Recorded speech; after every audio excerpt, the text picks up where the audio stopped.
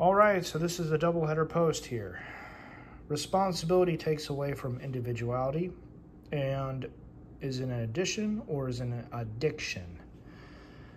Now, the second part is I got this from my uncle who recently passed away, and, well, it's interesting because this helps me out with keeping the scripture alive, not stale.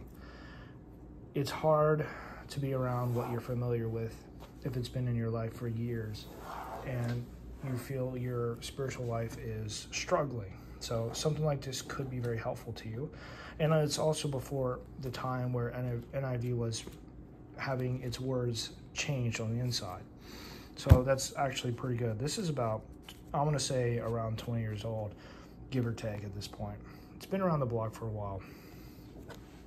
Now, responsibility taking away from individuality, parents and others who are in authority, this is something that can be seen because they have rules and structure and principles to abide by that they should not just can't, but they shouldn't try to deviate from.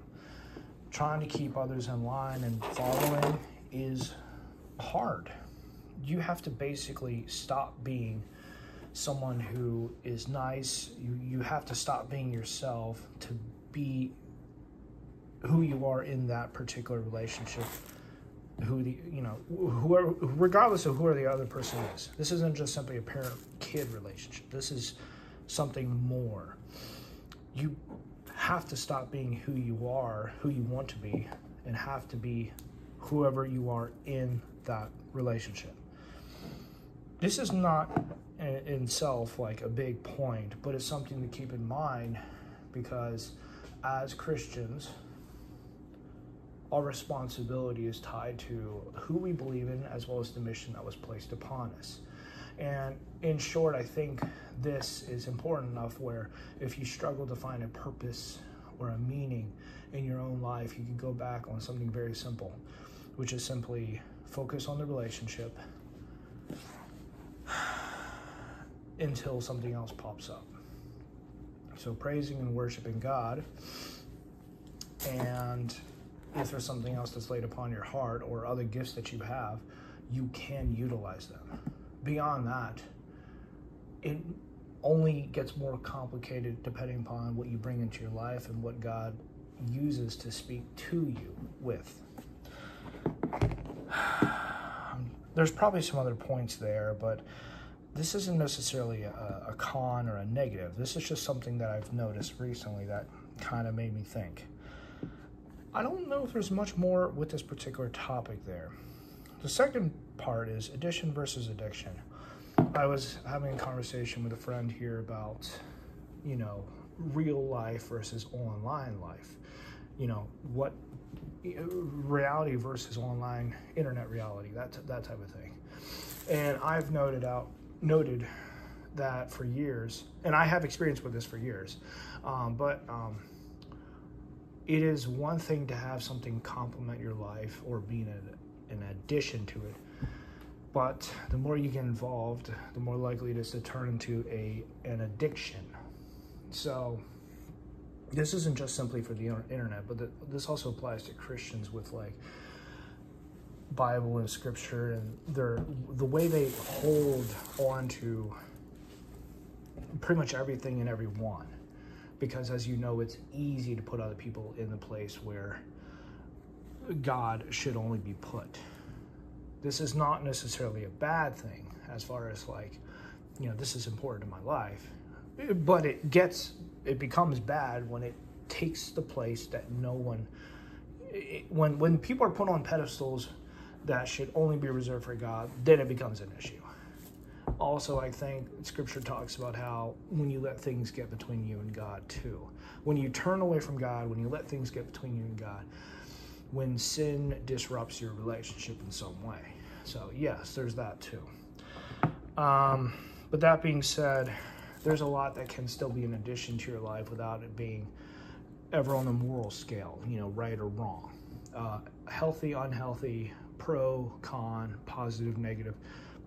These are terms that work very well as far as describing things, people, situations, all of that in your life. But notably, in terms of where you're at being on another scale, I'm struggling to get this, to put this into words here. Bear with me.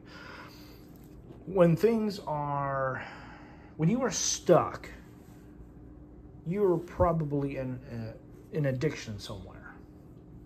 It doesn't have to be porn. It could be something else. It could be anything else. You like it, you're around it 24/7. When are you actually going to take a break from it? The internet, your phone, your family, and for those who are, Christians who I know of, Scripture, the Bible. Like, you're obsessed to the point of being a fanatic. I don't think that's healthy. I really don't.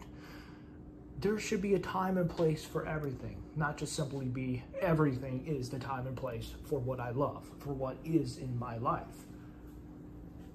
This is important, but I lack the words to educate others on this properly, so I cannot. All I can say is this is my thoughts, this is my opinions on this particular topic.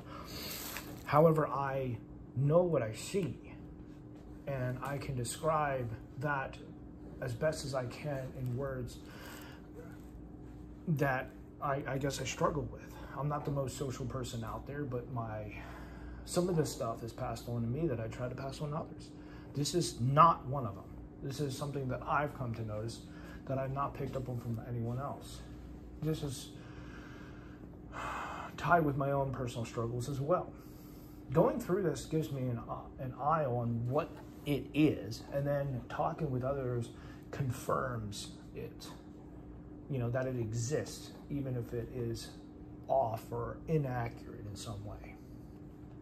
It may be impossible to be 100% accurate on everything that is ever talked about anyway, because our point of view is not the only point of view.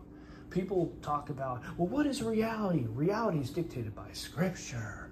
Reality is dictated by our parents, by people who hate us, etc., etc. Like, reality is what it is, but we only see a part of it. That being said, addiction versus addition, a compliment to your life. I believe we have our lives to live that only we can live. It is personal. It is not left up to other people to dictate unless we have to, because we're in that particular role. Special needs people are first on the list as far as that goes. Some people are born with issues where they need to be in a controlled, structured environment. Plain and simple. That is not wrong. It is more of a need than anything else. So that being said, the internet has largely replaced lives to the point where it is not just an addition, it is an addiction. It is hard to give it a time and place and keep it limited. Some people are on the internet up to 10 hours a day or more. I know because I was a gamer. I still play games, but I don't play them all the time. I am growing increasingly bored and distant and just tired of it. I'm at the point where I'm understanding what other people are saying about building a legacy. Since I have no family to focus on, building a legacy is the next important thing, next to, making sure my life is going straight with finances and health, and that I'm not falling apart, that my needs and responsibilities are being taken care of and met accordingly. And then I can focus on wants and other things that are fun. Yeah, watching movies and all that. Whatever. It doesn't matter. Everyone's going to have their own personal interests and hobbies and all that. I like playing with Magic the Gathering. I like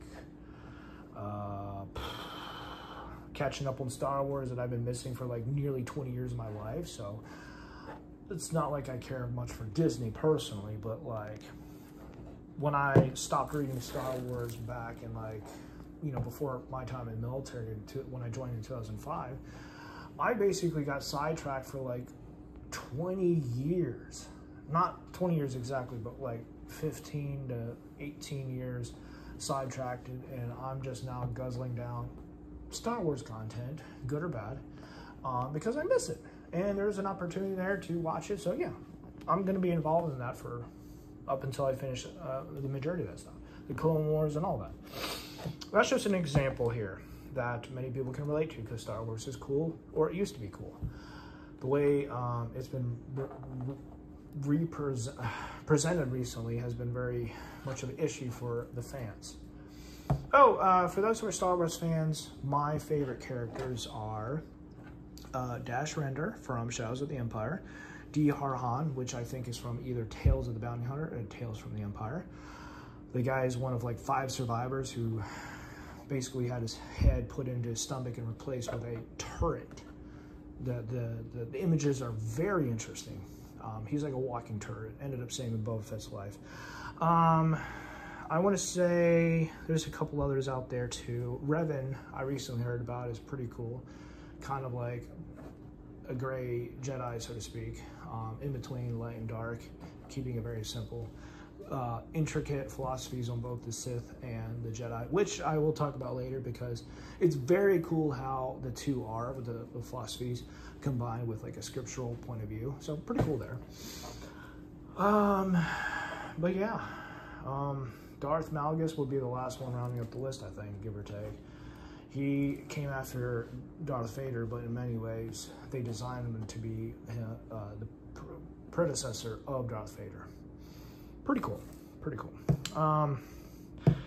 Yeah, that's about it for this topic. Didn't realize it was going to take longer than 10 minutes, but hopefully it's been interesting and a bit of an eye-opener for you as well, specifically since the church doesn't exactly cover this sort of thing.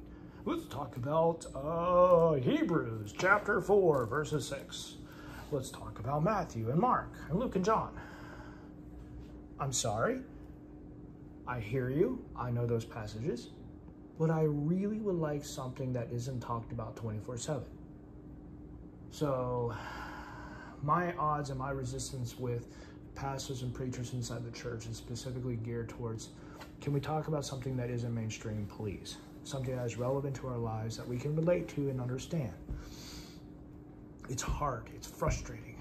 So it's not something that I hold against them, but it is something that I have a problem with.